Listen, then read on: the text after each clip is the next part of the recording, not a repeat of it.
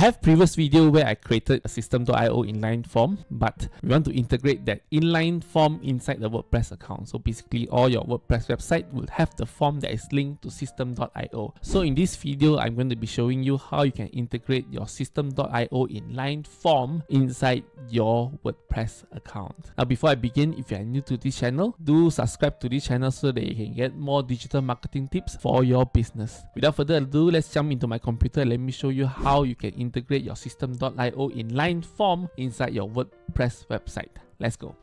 Let's just open up your WordPress account, WordPress page. As you can see, this is a WordPress page. I wanted the form to be right on top. I've already created an inline form. You can watch in the previous video. I do not want to mesh them together because there are two different things, right? For example, this is the inline form that I want. I want the form to be in between my content. So it's very easy. I created a sales funnel for it. I created an inline form based on my previous video. All you have to do is just get the script.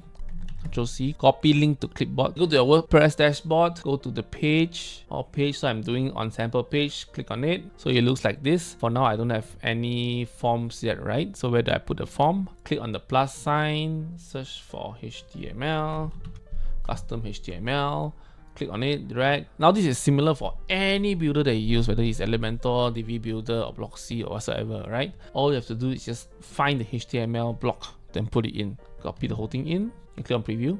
You look like this, then click save. You can see there's this badge icon. The badge is here is because I'm using a free version, so that's the reason why. Let's just refresh, and you can see the form here. So it is that easy. What happens if you edit the form? Does it change here as well? Let's have a look. So let's just go here, edit page. This is the form. My email by the great Ken Ang WK.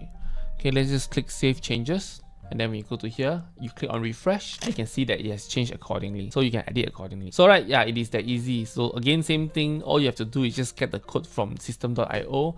You go to any builder in WordPress, just put in the HTML element inside, put in the code, and you're done.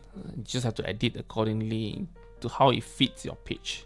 Okay, if you like what I share, give me a like, subscribe to this channel. This is a quick video, and I'll see you next time. Goodbye.